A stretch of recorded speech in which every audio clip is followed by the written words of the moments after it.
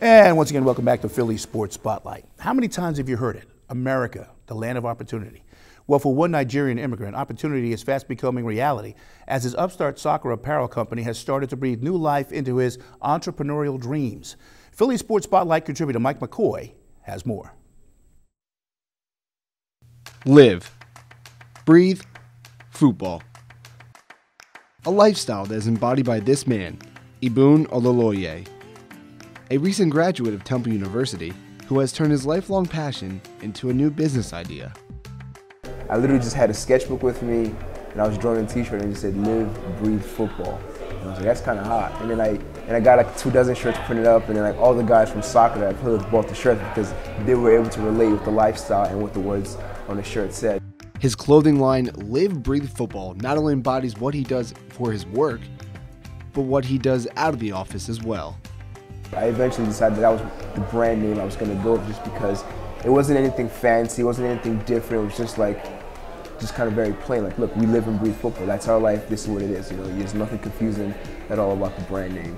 I see basketball as a sport. I see football, American football as a sport. But for me, soccer is my lifestyle. There's something about it that I just love so much. And I love sort of tactics. I love the way you play. I love sort of the passion when you score a goal and that kind of thing. So for me, it's a lifestyle in a sense because it's sort of really where I work, my business, where I play. Everything is sort of like all sort of determined by soccer. Even my friends I met playing soccer. Ibun's upbringing wasn't exactly traditional, as he moved from Nigeria to Pensacola, New Jersey when he was just 10 years old. A transition in life that helped bring out his talent in shirt designing. I quickly learned how to change my accent, so a very thick Nigerian accent, started learning how Americans speak. And then I was in middle school, so sitting at the back of the bus and how the kids are always like, oh, where are you from, da-da-da-da, making jokes and that kind of thing. I've always drawn as a kid. And I remember I was in a study hall my freshman year. I had a free period, and I was drawing a t-shirt design. And my friend was like, oh, can you make that? And for me, it was kind of a challenge, right? So I kind of went to the fabric store, got like paints and that kind of thing, and I made a shirt for him, and I charged him $15 for it. And then like other guys saw the shirt, and I kind of became known as the guy who made t-shirts. So. Live, Breathe, Football has taken a life of its own as they have opened up their marketing to a global audience, selling thousands of units on a weekly basis. But the South Jersey native also thinks he could sell his product to the United States, where the game of soccer is not all that popular.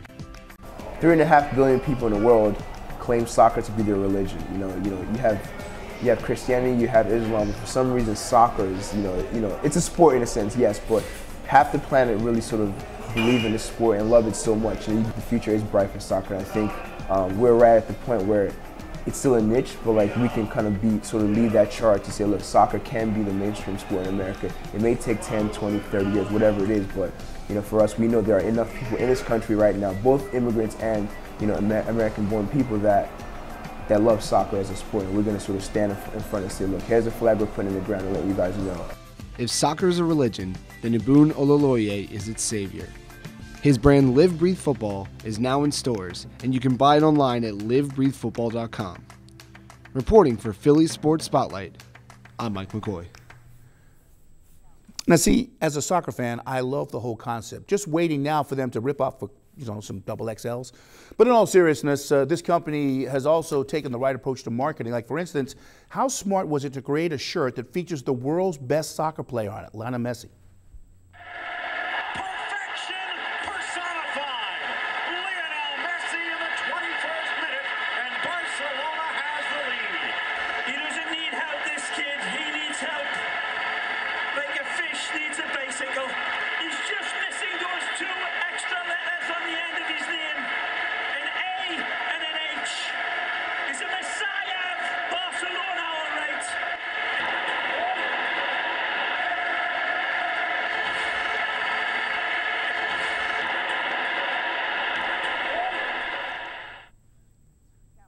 Now think about it. How cool would it be to actually get Messi to wear that shirt?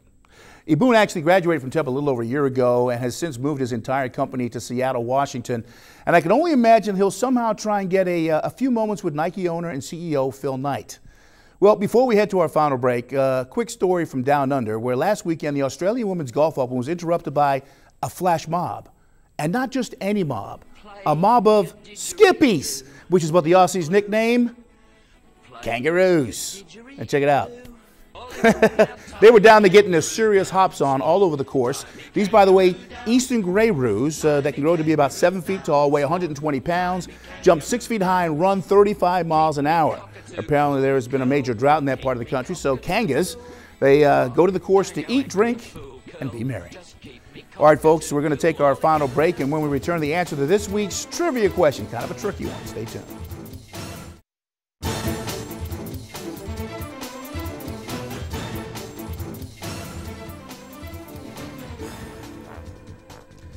As we return to Philly Sports Spotlight, we do so with the answer to this week's trivia question. The question was, who was the Phillies' starting third baseman during the 1996 season? The answer? How about that Todd Zeile? He played 130 so games at the hot corner, hit 20 homers, and knocked in 80 RBI. Now, there's a little caveat to this, of course. There was another kid who came up for the first time to the majors in 1996, played about 30 games at third base.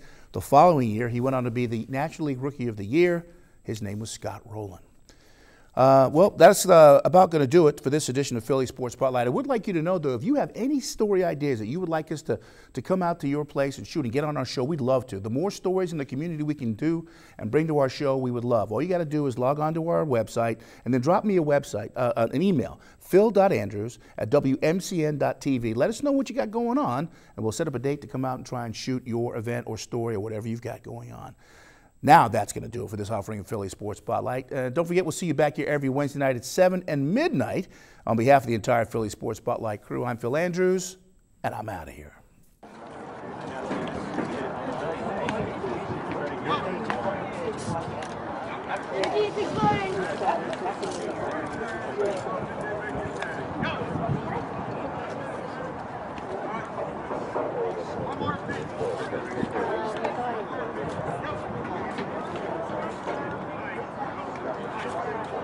It's good to keep your options open.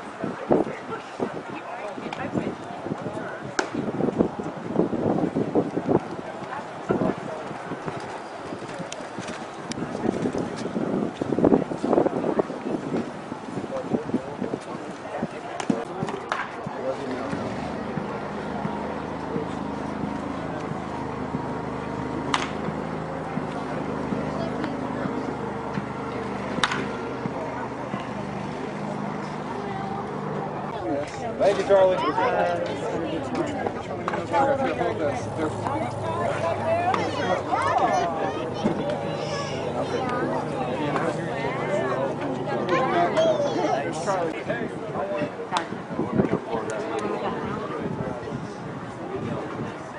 That was a welcome to Davis.